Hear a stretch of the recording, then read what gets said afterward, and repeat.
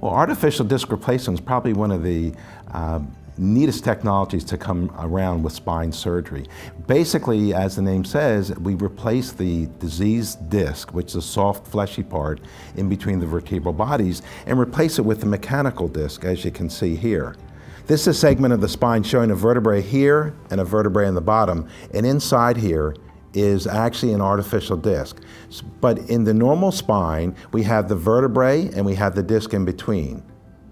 So with a disc replacement, we actually replace a moving mechanical joint or disc. Previously, our option was to do a fusion. But as we know from many of the FDA studies, basically there is a much less chance of having additional surgery at the level above your disc replacement level than compared to a fusion. The most common conditions we see for disc replacement in the neck, for example, are people that have a herniated disc. They come in, they have the severe arm pain, they're not getting better with conservative treatment. In the lumbar spine, it's a little bit different because it has been approved really for chronic degenerative disc disease. These are patients that have chronic low back pain, what we call the centralized low back pain. Typically what they say is their activities of daily living have become more and more difficult. They have trouble bending over to tie their shoes.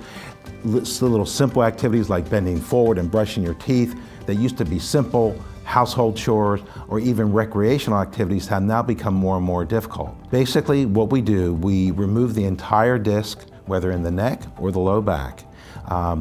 We are very, very careful to retrieve any disc fragments that might be pinching the nerves in the neck. And in the lumbar spine, we want to remove all the diseased discs because it's the diseased disc in the low back that stimulates the nerve fibers causing the pain. And then intraoperatively, we take various trials to try to get the perfect fit and size for the individual patient. So it is a customized implant for you in particular. Patients typically, after a cervical artificial disc, go home the day after surgery, and many patients go home the day of surgery. It depends on your area and your hospital. In the lumbar spine, the vast majority of patients are home the first day after surgery, sometimes the second day. If they're driving at a week, they can go back to a light-duty job at a week or two, depending on how they feel, and their activities are gradually increased from 2 weeks up to 12 weeks.